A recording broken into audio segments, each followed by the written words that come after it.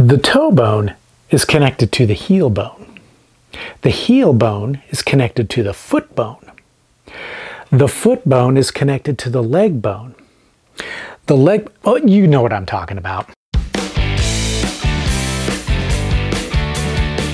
Hey guys, it's Chris at Highline Guitars. Welcome to my YouTube guitar building channel. If you're new to the channel, welcome. And I hope that by the end of this video, you'll decide to click that subscribe button down below. It's free, and every subscription I get helps the algorithm suggest my videos, and that makes this channel more successful. So in today's video, I'm going to be covering part 9 of my Delta guitar build. And the Delta guitar is the guitar you see right here, which is a guitar where I'm combining the features that I like from a headless guitar with the features that I like from a traditional guitar that has a headstock. So I'm kind of calling it the headless headstock guitar build, although the model is the Delta model.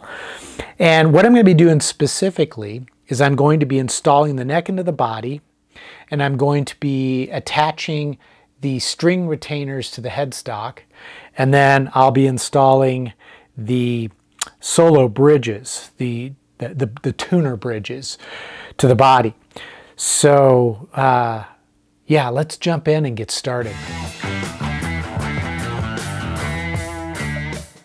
Before I could install the neck into the body, I had to drill the holes to route the wiring from the pickups to the control cavity. And to do that, I'm using really long brad point drill bits. And as you can see, I also use a small length of aluminum pipe to drill the hole from the bridge pickup cavity into the control cavity without damaging the edges of the wood. After the polymerized tongue oil had fully cured on both the body and the neck, it was time to bring those two parts together. Now, logic would dictate that since I have a CNC machine, I could drill the holes into the heel of the neck using my CNC machine during the process of carving the neck. However, I have found that the process of final sanding and shaping of the neck can actually change ever so slightly the position of the neck relative to the center line of the body. So I think it's better to wait to drill those holes until later. And what I did was I pressed the neck into the pocket and then made sure that the neck was lined up perfectly with the center line of the body, and then followed that by marking the position of the neck mounting holes so that I could drill those on my drill press. Normally, when you install a neck into a guitar body with wood screws, you're probably going to use a number 8 screw. However, I prefer to use a much larger, more robust number 14 screw. It just holds the neck in much more securely. And I'm not using a neck plate for the screws. Instead, I'm using screw ferrules. And what the screw ferrule I prefer to use is a billet aluminum countersunk washer. They work really well. They're available in a wide variety of shapes and sizes and anodized colors, so you can find ones that will work specifically for what you're trying to achieve. After installing the neck into the body, it was time to install the string retainers on the headstock. And to do that, I printed out a full-size, full-scale copy of my headstock showing where those retainers would be installed. And then I marked the position of them using a center punch. Each retainer has 2 holes, one for a little peg that positions the retainer, and then another one for the wood screw that's going to hold the retainer in place.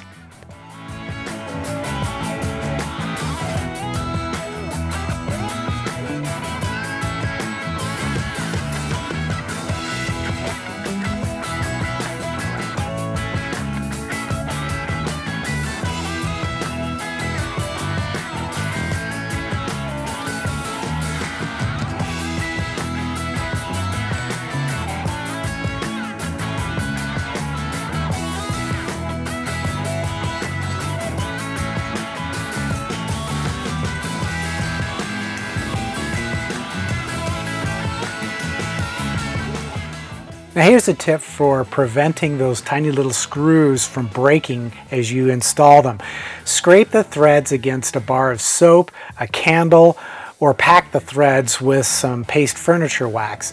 That will lubricate the threads and make it a lot easier to install them without worrying about snapping off those tiny little heads.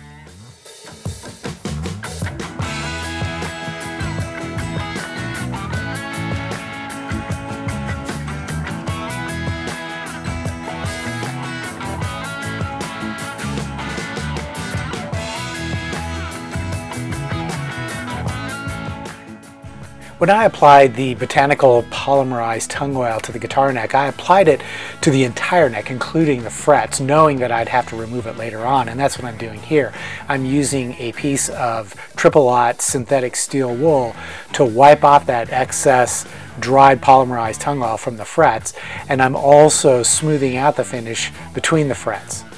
And then to clean off the residue, I used a clean cloth dampened with some mineral spirits.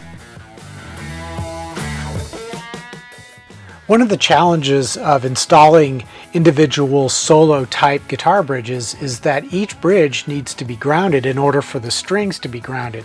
So I have to figure out a way to do that. And what I came up with was to simply run a strip of copper foil tape on the top of the guitar body underneath where those bridges will be installed.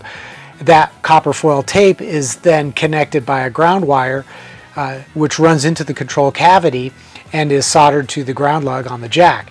So when the bridges are installed, they're all in contact with that copper foil, and that thereby grounds all of the bridges and all of the strings. One thing you'll notice if you look closely is that the bridges themselves are being mounted into shallow recessed slots. And the reason for that is because these bridges sit up fairly tall, and I didn't want to angle the neck to bring the string action down. I wanted to try to keep the neck flat, but to install it as deep into the body as I could, and that meant I had to recess the bridge down into the body, and that worked really well.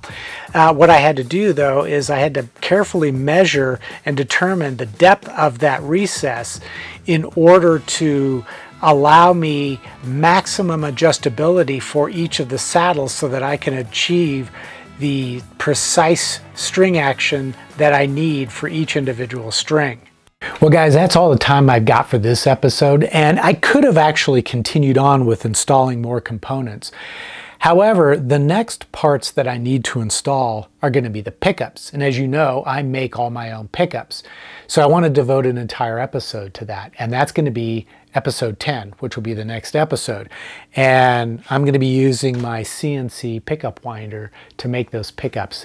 And I'm hoping that in that episode, I'm going to have a special announcement about my CNC pickup winder, because I know a lot of you have been waiting for the plans that I was going to offer to make the winder. So be sure to check that out when it's posted up next week.